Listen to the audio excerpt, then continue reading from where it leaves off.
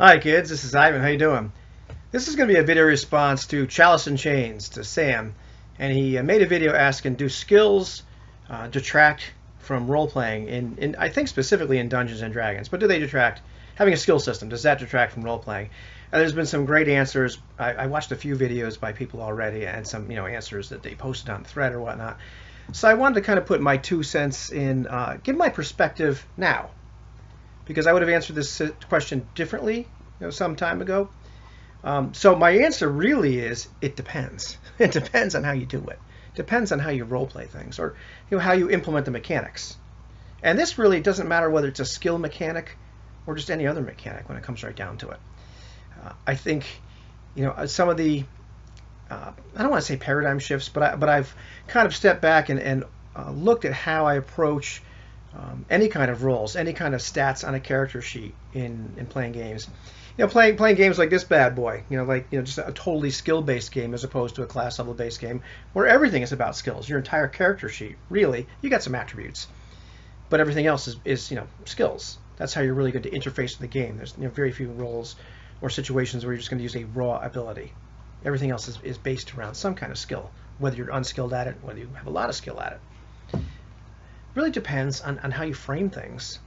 Depends on how you, as a game master, how you look at the other person's character sheet. How do you envision the character? First off, and first and foremost, I'm used to looking at a character at the attributes and kind of gauging, well, what kind of person are they based on these attributes? How strong are they? How charismatic are they? How dexterous are they? All that kind of good junk. How smart or dumb are they? And all that sort of stuff. But in a game that uses skills as a basic framework, you don't have a class, so it doesn't tell you like a skill set or a group of skills or something that you're assumed to have, this character is supposed to have. And a lot of times they're tacitly assumed because there's no rule for that. And like say OSR D&D, it's not going to say, well, the wizard has all these skills. It's just kind of this tacit assumption. It depends from group to group. I'm going off on this tangent already, aren't I? But in a game like, something that uses Ubiquity, a zillion other skill-based systems, that now also informs me, what is this person like? If they have a lot of dice in diplomacy, okay, well, I guess they're very diplomatic.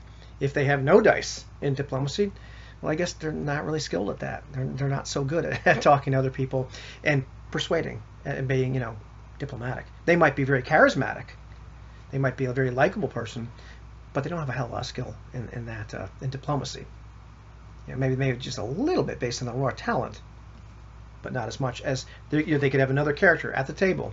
Doesn't have as high of a charisma score, but has put a lot of their resources into diplomacy. This automatically kind of tells me what kind of person they are. So at this point, do we just do a die roll, or do we do something different? How do we frame the intent? How do we frame and narrate the results? And I think a lot of those things I had to think about some more, and things that I've done in the past just kind of without thinking about them, and now taking a step back and looking at, well, how do we really implement this kind of stuff in games? And you can play any game in a very I don't want to say, it's almost like Pavlovian manner. Okay, there's a monster, I'm going to roll my attack roll, I'm going to roll my damage roll. It's all just numbers. And we can play any game like that. It doesn't matter what the game is. You can play any game, whether it's OSR D&D, where okay, I'm going to go check for traps and I make a check for traps roll, or I'll play this and say I'm going to, I don't know, use stealth, or I'm going to use diplomacy, and I'll make a roll. Oh, okay, I succeed at this. I hit the difficulty number. Hooray! And there's no real narration or role playing going on at all. And I think I think Complex Games Apologist actually kind of pointed this out, that I think Sam's probably talking more about narration than role playing. Role playing is what we do, and we kind of step into that character and act like them. But here now we're encountering a problem. We have to bring a skill to bear. We have to take some kind of action, whether it's looking for a trap and seeing if the area is safe, whether it's being stealthy, or whether we're trying to use some diplomacy, whatever it might be. At that point, we could, kind of going like with the old school mentality, or not mentality, but oftentimes what happens is there's an argument about this the polemic, by somebody like myself, by my crowd, by the old school crowd would say, well, hey, instead of just rolling this die, I'm going to go, use my stealth skill or check for traps. I'm going to describe how I'm looking for the traps. And, CJ makes this great point. That's a lot of fun the first 10 or 20 times. And you're like, okay, this is getting kind of tedious. So you can kind of ease back on the narration in terms of your intent. What are you actually doing?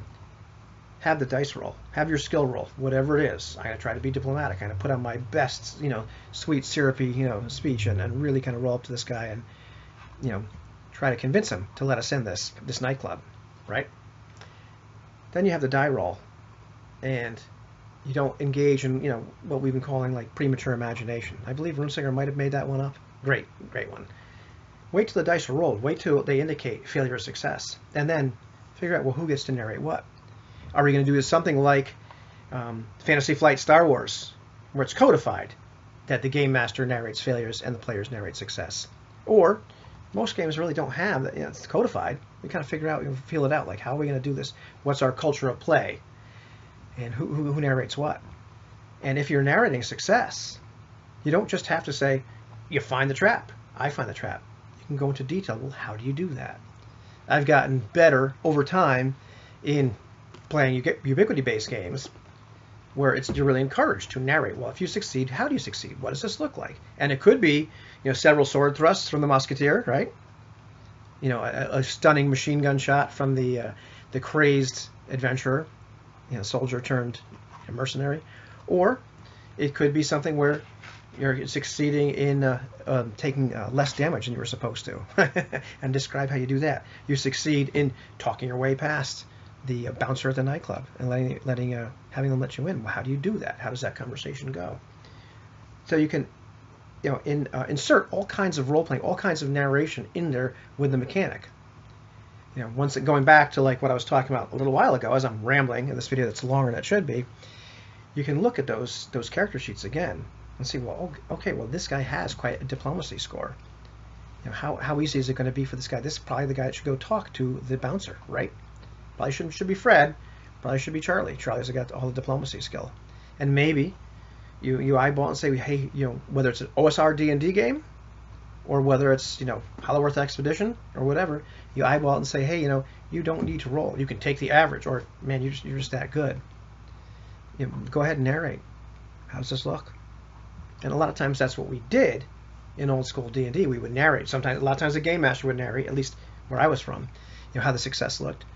But you can have this kind of back and forth conversation. How does this go? But I believe part of it, at least for me now, is framing a lot of that narration, post success or post failure, as opposed to this big giant. It's incredibly tedious and boring and kind of a letdown to go through that entire giant narration. I think it might be in the first edition DM guide that already references of how you're going to look, you search the room and look at all this stuff, and then find nothing because you had a crappy die roll, as opposed to, go into like pretty much how you're going to search the room a little bit. I'm going to search it extensively and carefully, and have the die roll, and then see what happens. So I believe it's how you frame it. How do you frame the narration? Where do you put that narration? How do you utilize those skills? Are you just going to use them as numbers on a character sheet? And, okay, yeah, I'm going to be stealthy. Roll the dice. Oh, you succeeded. Oh, you failed. And at that point, it's just numbers. And in that case, Chalice and Chains' argument stands. But it doesn't matter what game you're playing. It doesn't matter if you're playing Lamentations of the Flame Princess that way, or whether you're playing 5th edition D&D or something like Hollowworth Expedition. It's how you play the game as a player and as a game master.